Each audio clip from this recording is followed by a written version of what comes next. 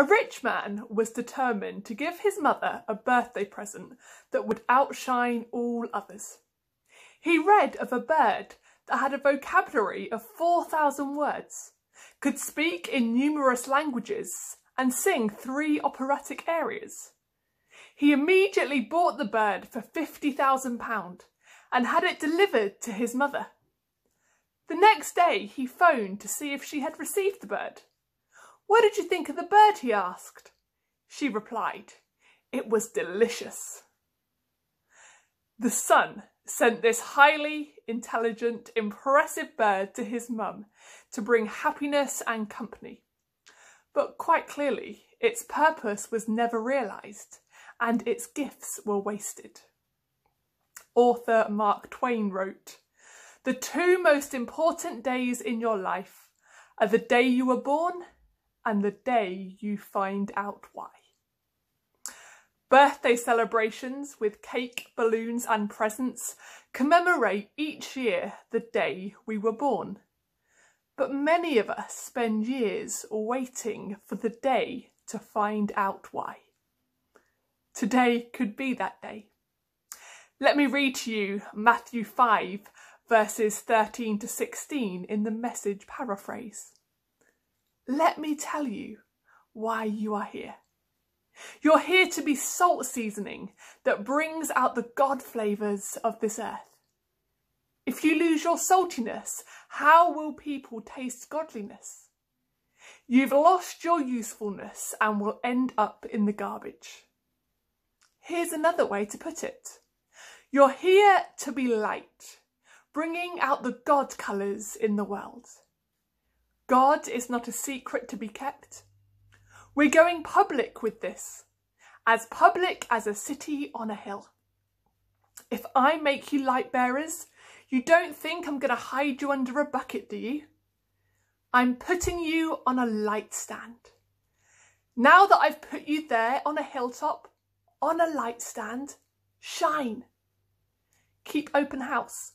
Be generous with your lives. By opening up to others, you'll prompt people to open up with God, this generous Father in heaven. It's as simple as that.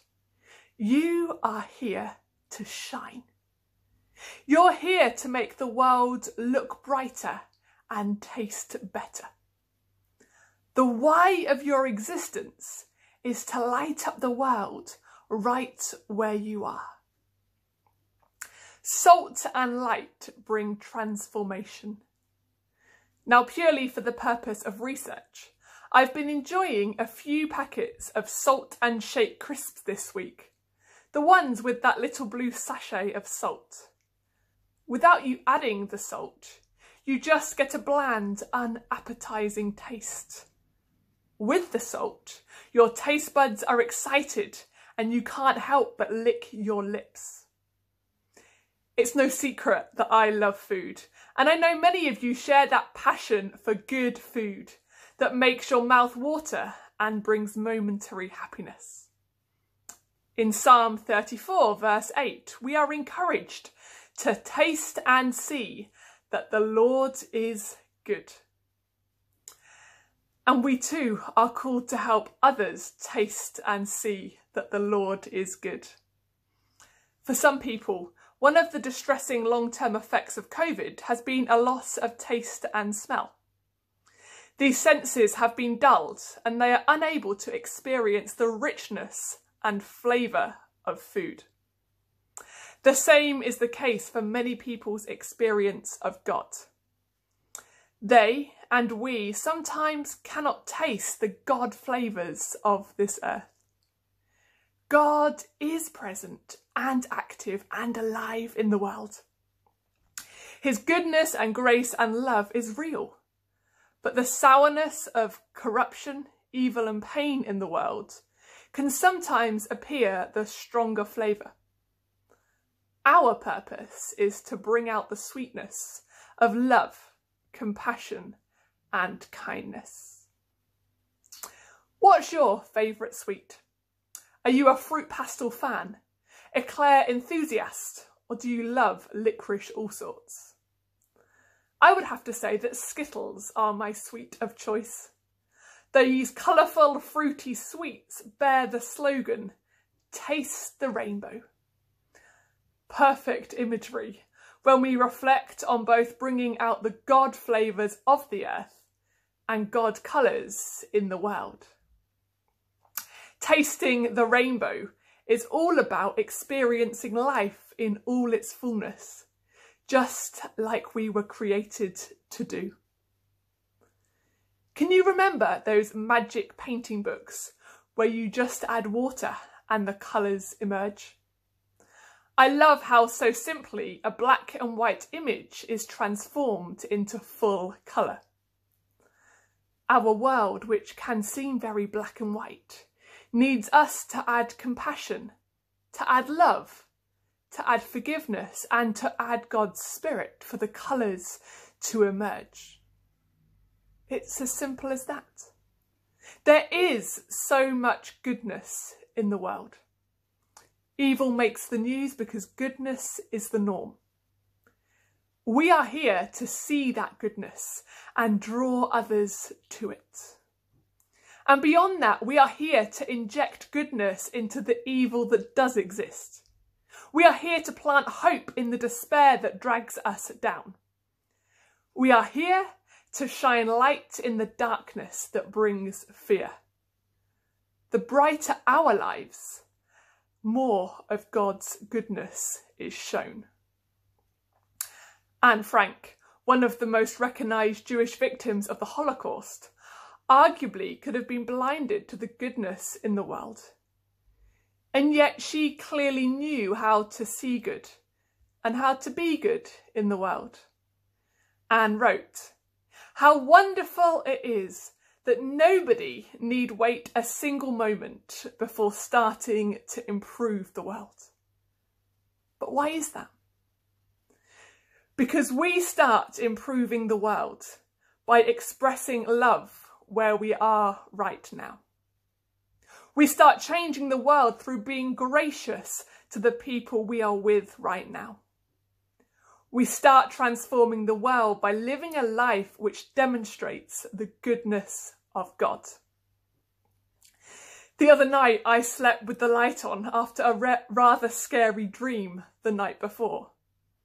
Light feels safer, calmer, and more peaceful.